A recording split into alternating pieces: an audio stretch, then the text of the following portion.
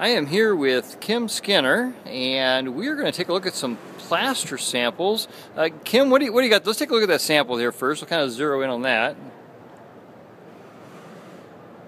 Great. Okay, now what's going on there? We see the white spots and we see kind of the graying in the background. Tell me a little bit about what's going on there. Okay, what we've done is taken a 3.5-inch round core off of a pool that's approximately 1 year old. The white spots that you see formed within the first few months, and then the areas around it are slightly grayer than what would be typically found in white plaster. The customer started to complain about it, and so On Balance was called out, or Doug Latta from On Balance was called out to do an inspection and report. And so what we have decided to do is to take these cores that had a few spots within the middle and to send them to various cement labs across the country. In fact, we're going to send them to 4 different professional independent cement laboratories and have them perform a failure analysis. What they will do is use scanning electron microscopy and do cross-section and to analyze why the spots are different than the surrounding areas, and also address the overall grain, which would appear more gray if this sample was underwater. It would darken, and so there would be a much brighter contrast between the white spots and the gray areas around it.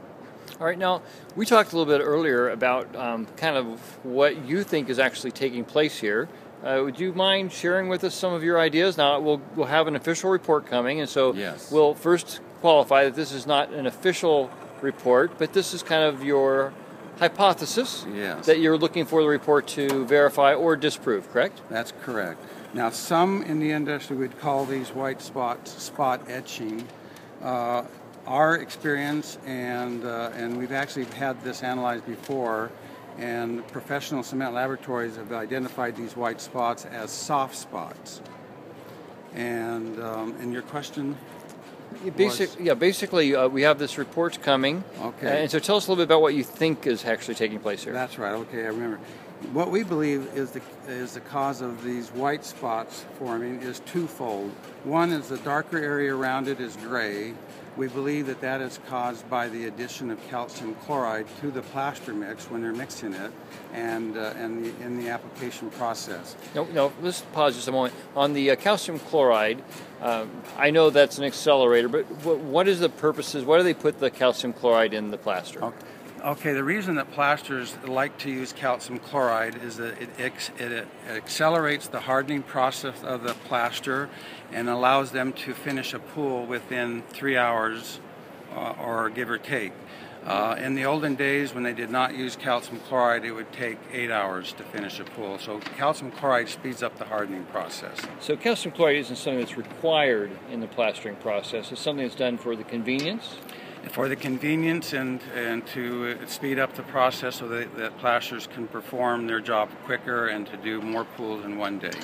Okay, so the calcium chloride is causing the graying, and I interrupted you, so I'll let you go ahead and the white spots. Okay, so yes, the calcium chloride and hard troweling contributes to the overall grain effect. The white spots, we believe, is a twofold effect also. When they have to trowel a hardened plaster that they are getting behind in, it's hardening faster than they can get to it, they have to throw water onto the surface to try to make it workable again. And so then the plaster, since the plaster surface is somewhat rough, as they trowel, they start disturbing some of the aggregate that's sticking above the surface, and they jiggle the aggregate. And by jiggling it, it creates a weakness point where water can penetrate. And also calcium chloride causes microcracking. That's another defective issue with adding too much calcium chloride to the mix. So anyway, by disturbing the aggregate and jiggling it, it creates a weakness. Water can penetrate.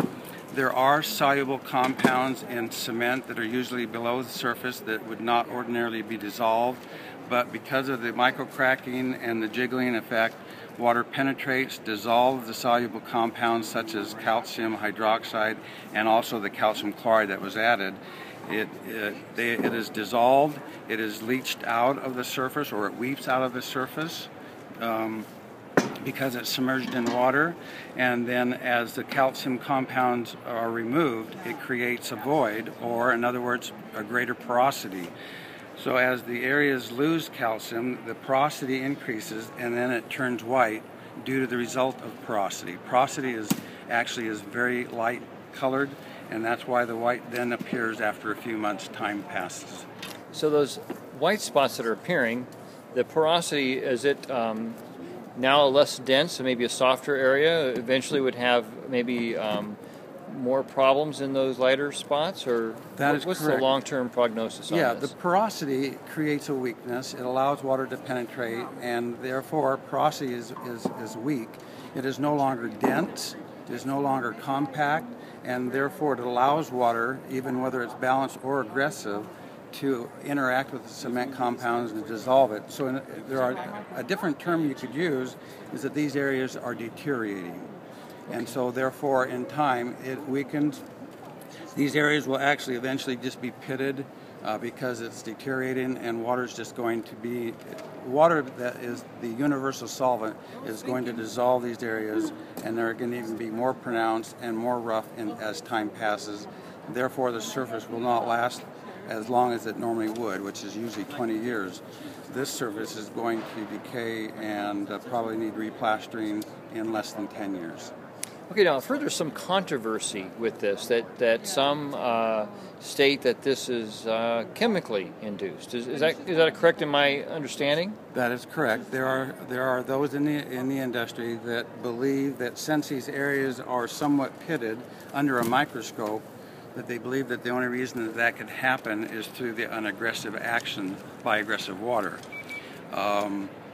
And so that is why the term spot etching was coined by the plastering industry, is that they believe the aggressive water somehow singularly attacked different spots on the surface.